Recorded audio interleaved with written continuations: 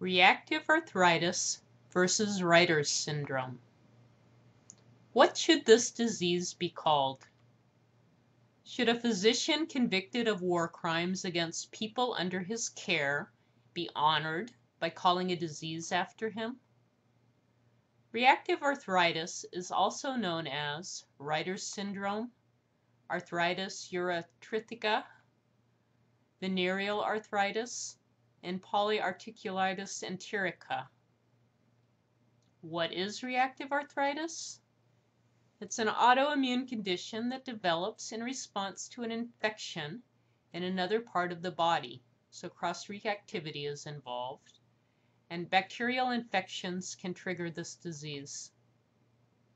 How are reactive arthritis and other types of arthritis different? Reactive arthritis has symptoms similar to various other conditions known as arthritis, but by the time the patient presents with symptoms, oftentimes the trigger infection has either been cured or is in remission in cases of chronic infection. What is the triad of symptoms?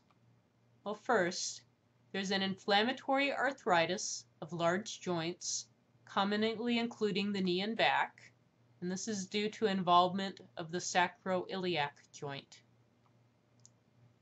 Next, there's inflammation of the eyes in the form of conjunctivitis, which is the inflammation of the outer layer of the eye, or uveitis, which is inflammation of the middle layers of the eye, or this inflammation could also include urethritis in men or cerviculitis in women.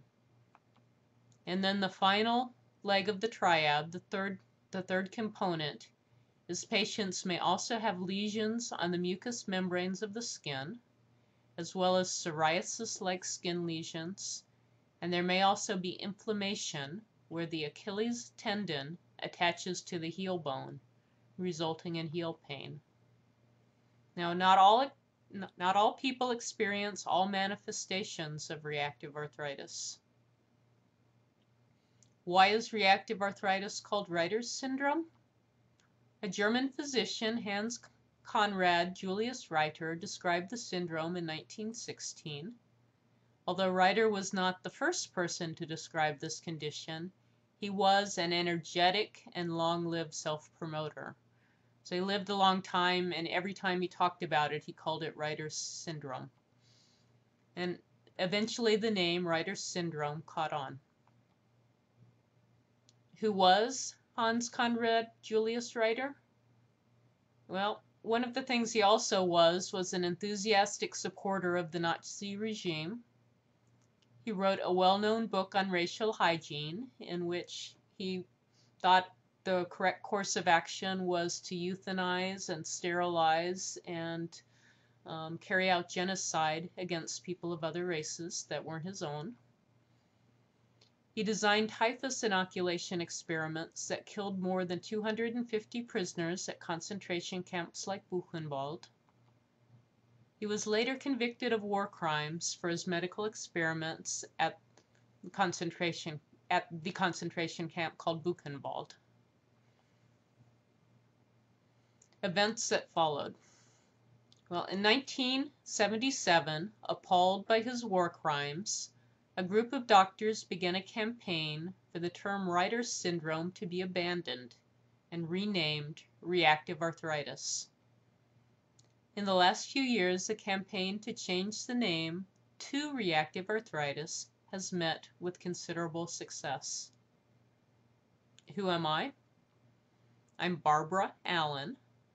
I am the author of Conquering Arthritis: What Doctors Don't Tell You Because They Don't Know, and it's been the #1 best-selling arthritis book on Amazon.com for 8 years running now. On a personal note, I already favored the term reactive arthritis because I found that enabled me to get better medical care.